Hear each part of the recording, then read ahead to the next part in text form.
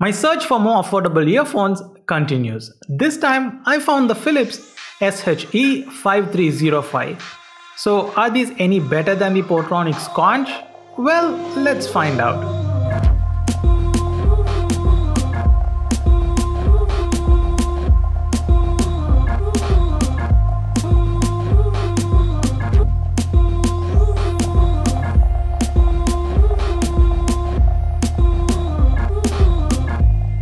Retailing for around 800 to 1000 Indian currency depending on the color you choose, the Philips is made of 3 layers: plastic, metal and a rubberized plastic with a rounded style cable, which I'm not a big fan of. It's stiff and curls up all the time.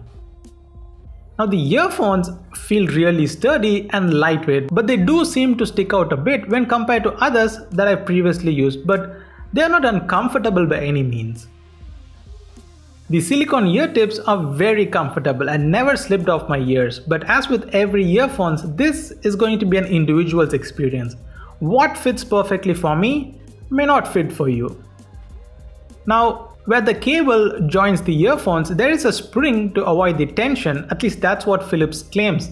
Now, how good they are? Well, only time can tell, but I haven't had any issues in my 2 to 3 weeks of testing.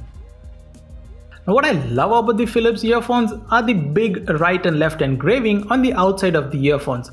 This makes it easy to identify, but I wish it was in a different color on the black earphone and vice versa.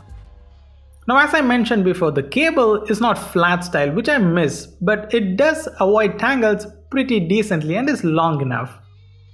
Now, as with the Portronics Conch, I hate that the 3.5mm end is not right angled. But overall, the Philips SHE5305 feels extremely solid and sturdy and can easily handle some abuse on your journey. The single multifunction button can be used to play, pause, answer, skip to next and previous song, and also long click to activate Google Now on your smartphone. Now I really appreciate that Philips includes 3 ear tips, especially at this price range. So the $1 million question, how does it sound? Well, for the price, this is really good. It's not going to blow your mind, but it's definitely good for everyday use. The mids are clear and the highs were not too sharp. Now the bass is just superb. A bit too strong for my personal taste, but bass lovers will enjoy this earphone. It felt like having a subwoofer strapped onto your ear. It's still not as strong as the Sony's XB series, but can't complain about the performance. The sound isolation was also pretty good. I really couldn't hear much when I traveled in bus, and there was no disturbance of the cable rubbing on my clothes. Overall, this is a nice sounding earphones with superb bass for the price. Now, after reviewing the Portronics Conch 202 recently, I had my expectations pretty high because the Philips is double the price of Conch, and to be honest, it didn't disappoint at all. I was very happy with its performance.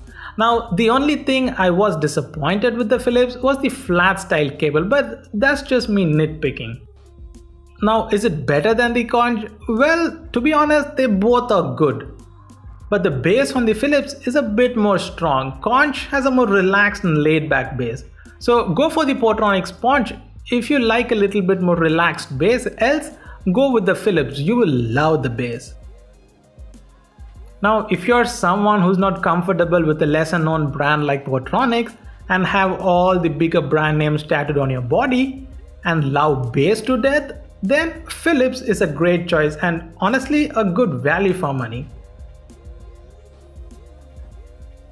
Hope you guys enjoyed the review and thank you for watching. If you are interested in the earphones, you can find the link in the description below the like button. So which one will be your choice, the Philips or the Portronics Conch? Let me know in the comments below. My name is Adi. I'll see you guys in the next video.